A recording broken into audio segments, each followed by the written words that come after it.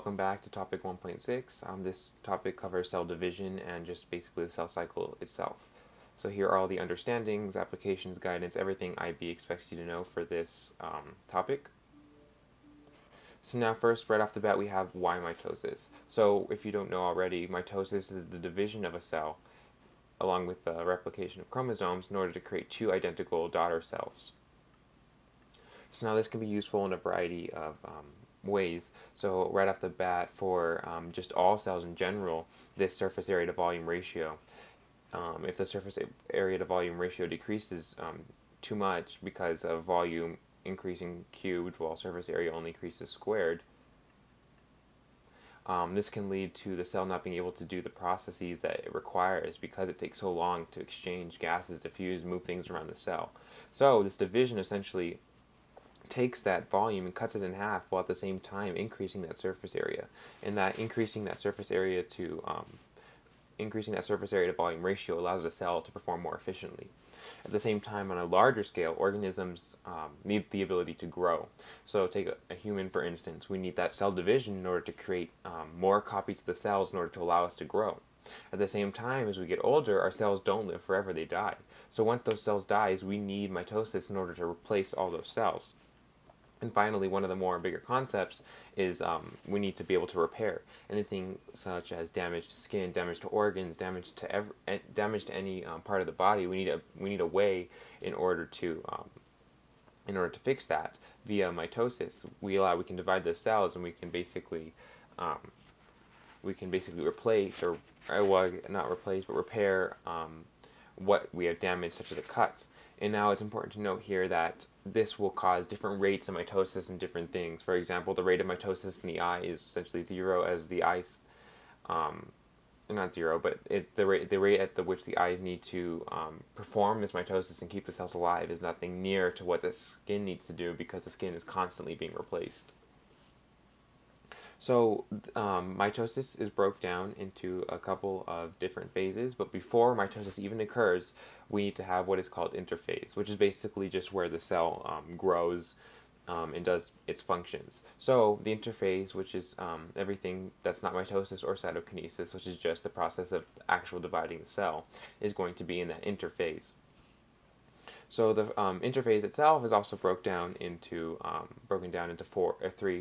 technically four different sections. So first of all, we have this G1 phase. And what happens here is we basically have cell growth. And in this phase, the cell will prepare for DNA replication and just carry out any cellular functions. So say you look at a pancreatic cell, what it'll do is those hormone secretion properties, and it'll just grow, it'll prepare for cell division, and it'll secrete those hormones in order to provide the functions that it needs to. Then we move on to the S phase, which is synthesis, known as DNA synthesis, and this is where the DNA is actually replicated. And we'll go more into DNA replication in later topics, but basically you need to know that during this S phase, during interphase, is when this DNA is replicated. Then after this, we go into the G2 phase, which is basically now, instead of preparing for DNA replication and performing all those necessary functions that it needs to perform for the rest of the body, this G2 phase is just basically preparing for that cell division. So it'll continue to grow, the centrosomes will form, and DNA is kind of double-checked to prepare for that cellular division. At the same time, it's also worth noting here that this technically fourth phase is called G0. And an example is blood cells. Blood cells will not divide, but it will rather enter this phase known as G0, where it just performs the functions and is not preparing for cellular division or DNA replication. So here we have an example question concerning this interphase. So basically, I'll give you a minute to see if you want to pause and answer this question on your own. So during which phase of the cell cycle do chromosomes duplicate? We already talked about how DNA duplicates in the DNA synthesis phase, which is S. So G1, well, that is when the cell is growing and preparing for division. That S phase, that's probably the answer. G2 is when the cell is getting ready for division. And then we have mitosis, which is the process of dividing. So no, it's going to be B, S phase. So then we move on into mitosis. So they're not, these labels here are not the best, but I'll go over them better. So this basically is just your interphase over here. And your interphase is what we have already discussed. You see that the centrosomes are forming, and then the DNA is duplicating. So then, the first phase of mitosis is called prophase. So prophase, the dash phase. So prophase is basically when the DNA begins to supercoil. There's proteins known as histones, and what the DNA will do is they'll wrap around these. The DNA will wrap around these 8 histones to create a nucleosome, and then that allows the DNA to supercoil into what we know as these chromosomes. At the same time, the nuclear envelope begins to dissolve, and then the microtubules between these 2 centrosomes will start to form, and in order to later aid the cell in division and separation of these chromosomes. And moving on from here, we have prometaphase. Now, prometaphase is not as commonly seen. It's usually just divided in pro and we have metaphase, but we do have technically something called prometaphase. Prometa. And here, basically, the nuclear envelope is pretty much fully dissolved, and then the spindles will start to attach to those chromosomes, but they won't really do any action yet. And now, usually these two are grouped together. So if you see prophase, just think prophase and then also prometaphase. Then next we have metaphase, M-E-T-A, metaphase. And what's happening here is metaphase, just think M, middle, meta, middle. And what's happening is the chromosomes are aligning at the equator of the cell. So the microtubules at this point will have moved to the ends of the cell, the centrosomes, and now the microtubules will attach to the centromeres, which is the little connecting region of these two are actually connected. I should draw that better. This centrosome here, this is probably a little better. These 2 chromosomes, or sister chromatids at this point, are connected by this centromere. So what the spindles will do is they'll attach to these centromeres here, and they'll kind of pull on them just to make sure that the alignment's correct, but they won't pull them apart yet. So then, next we have anaphase, which is the actual separating of these chromosomes. Now so when you first start for interphase, you have a single chromosome. This is known as a chromosome. It's going to dissolve, or not dissolve, but it'll uncoil for necessary DNA replication. And this is not so much a chromosome, but this is what we know as a condensed chromosome. So after DNA replication, we have 2 of each. So now this whole thing is known as a chromosome, and each one is known as a sister chromatid. So at this point, these 2 sister chromatids will dissolve after the centromere divides during anaphase and pulled apart to different parts of this opposite parts of the cell. So now it's worth noting that these are now full chromosomes again. They're no longer chromatids, but now full chromosomes, and we end up right back where we started. The last phase in this mitosis is telophase. And at this point, what starts happening is the nuclear membrane forms around the chromosomes as they uncoil, as you'll see here. And basically what's starting to happen is the cells re-entering interphase, and the chromosomes are starting to unwind again, and the cleavage furrow is starting to form. So, which of these followings takes place during interphase and mitosis of animal cells? So first, we have reformation of nuclear membranes. Well, we just saw that this is during telophase. And then we have pairing of homologous chromosomes. Well, this is not actually done. This is done in meiosis, which we haven't covered yet. But it's worth noting that this pairing of homologous chromosomes is not part of mitosis. Then DNA replication is happening during the S phase of interphase. So it's 1 and 3, which gives us D.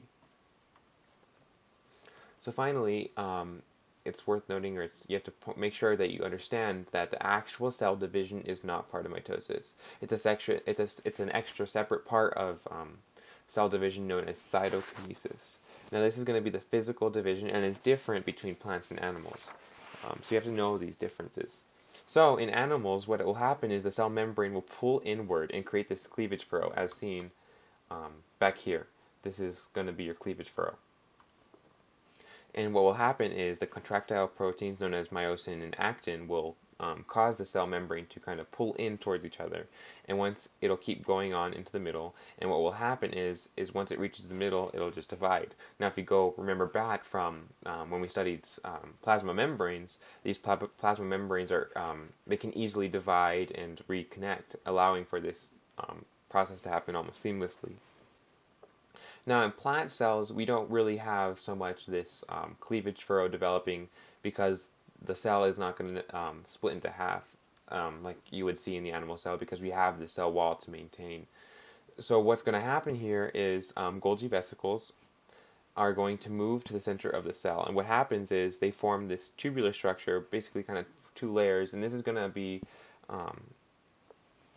this is going to connect the existing cell walls. So the vesicles will come on into the middle, and then they'll start depositing cellulose in the middle in order to create this cell plate, which will serve as the cell wall. And it's just important to note that we have a cell plate in animal cells, whereas in animal cells we just have really this cleavage furrow.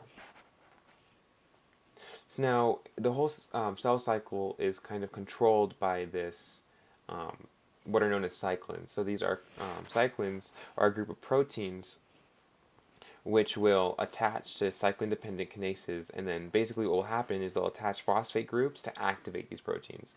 So we'll have the cyclin-dependent kinase, and what will happen is a cyclin will come, it'll attach that phosphate group, it'll change the structure a little bit, and then now it's ready, and it'll start activating certain portions of the cell cycle. So first we have cyclin D. Well, we have 4 cyclins. We have cyclin D, cyclin E, cyclin A, and cyclin B. So this D cyclin is basically what is known as G1 cyclin. It's going to move us from G0 to G1 and then bring us into S phase, where you can see is kind of where it peaks. So then we have the E cyclin, which is this G1S/S cyclin, and what this is going to do is it's going to prepare the cell for DNA replication. If you'll notice, it kind of peaks right before S phase, so that's kind of signaling like it's getting ready for DNA division. Then we have A, which is, actually I'll write D, E, A. We have S cyclin, which is known as A cyclin, and what this does is it activates DNA replication. And then finally we have B cyclin, which is known as M cyclin, and the mitotic, basically what it does is it causes the mitotic spindle and other mitosis stuff to form. Just seen as it kind of peaks right before mitosis.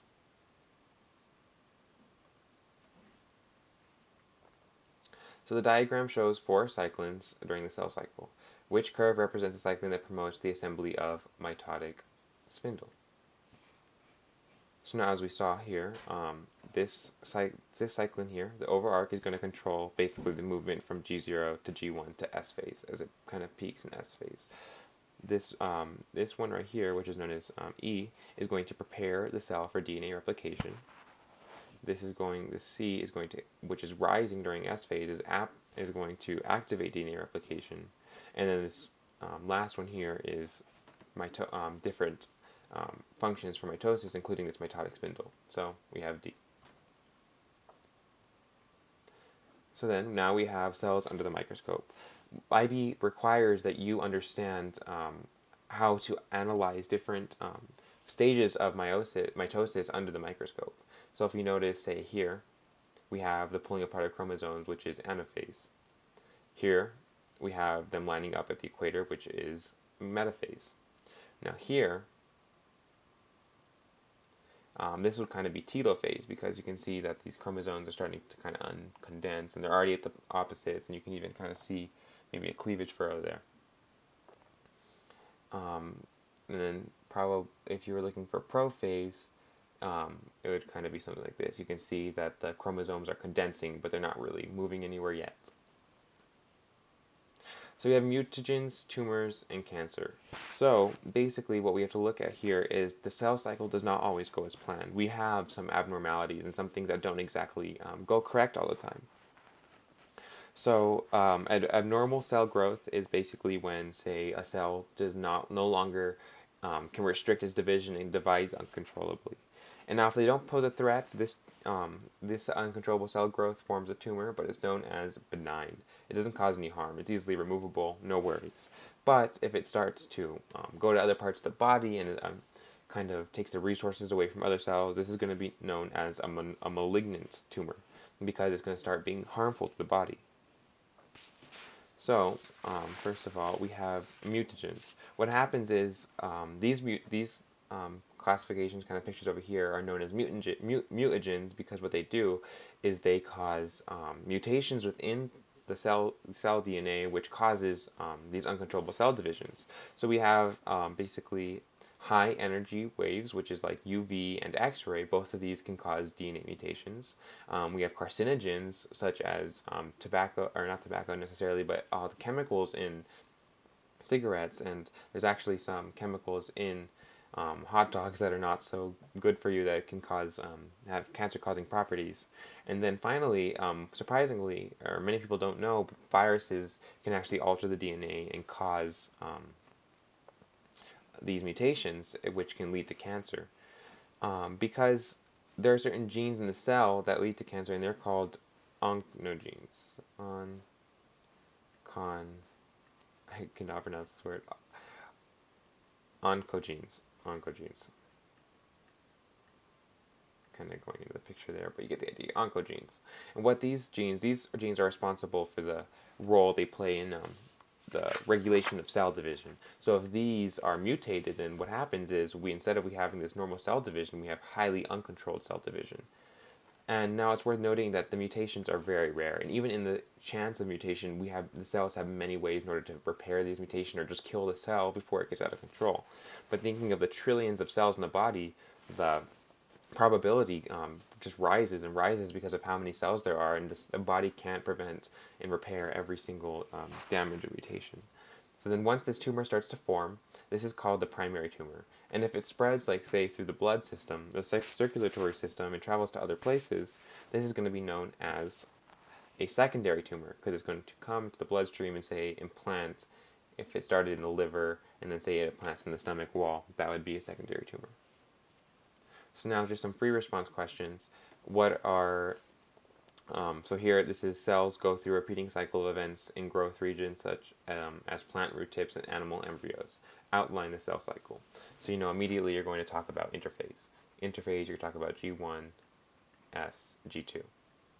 Talk about all the different properties and what happens in each of those phases. Now, you probably won't want to mention G1 here because this is not repeating cycle, and this is not regions of growth because these aren't going to be dividing. So don't bring in G1 there, or G0 there.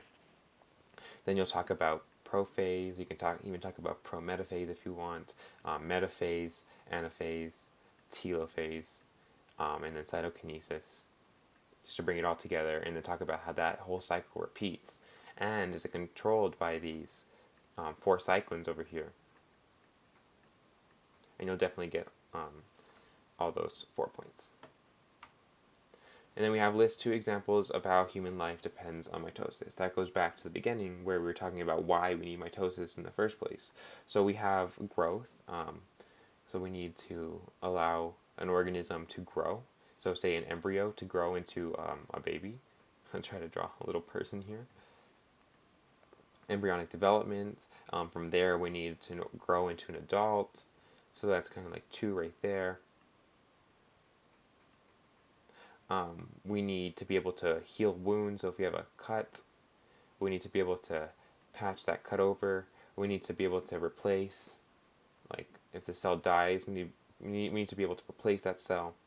So all of those are very good examples, and you only need 2 examples to get that 1 point. But some things to stay away from, we don't want to talk about meiosis, so basically sexual reproduction.